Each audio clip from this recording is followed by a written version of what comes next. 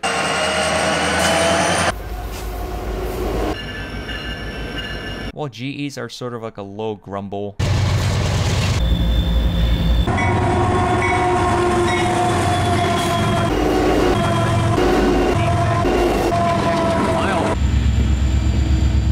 So now let's have a quiz on identifying some locomotives. So here is a CSX train in Ashland, Virginia, popular rail fanning spot. Now let's try to identify this. You can pause the video right here and try to guess what locomotive this is. So the answer is the ES44AC or the ES44AH. We know this because if you look at the front, it has the GE style nose, so triangular right here. And if you look at the radiator, there are two distinct parts. That's how we know it's the ES, not the ET44. Alright, so here is the next locomotive. Now we can only see the back of it, but you can still kind of guess what it is. And I know it's some kind of EMD because of these radiators here in the back, flat. They also have this angled blower duct here, so I know it's probably like an SC70 Mac. And I know it's a Mac E or Mace because we have this bottom vent here. That's one of the newer rebuilds. And then we have the square vent here, so definitely it's going to be a Mace. CSX also names it the SD70AC. That's just CSX designation. Alright, so for the next locomotive, you can see in the front, 2 axle bogies, so it's definitely like a GP. And if you move further on, you can see it has 3 radiator fans, so it's definitely like a GP40-2. And then if you look at the next one, this one also has 3 radiator fans, so maybe it's just another GP40-2. And if you look at the side of the cab, yes, it's a GP40-2. So yeah, that's how you identify locomotives. That's pretty much it. I hope you guys found this guide helpful. There's a lot of new things that I've learned. Like, I had no idea the SD50 was such a hated locomotive, or that BNSF still operates B units, or just how many excessive rebuild classes Norfolk Southern has. And there are lots of things that I haven't even mentioned. Let me know down in the comments if you have any cool information to add, or if I made a mistake anywhere. And big thanks to all the people who generously gave me permission to use their footage, especially Baltimore and Ohio Railroad and Trainman Brody. You can check out their channels, links in the description. If you guys enjoyed this video, hit the like button, subscribe if you hadn't already, and I'll see you guys in the next one. Bye.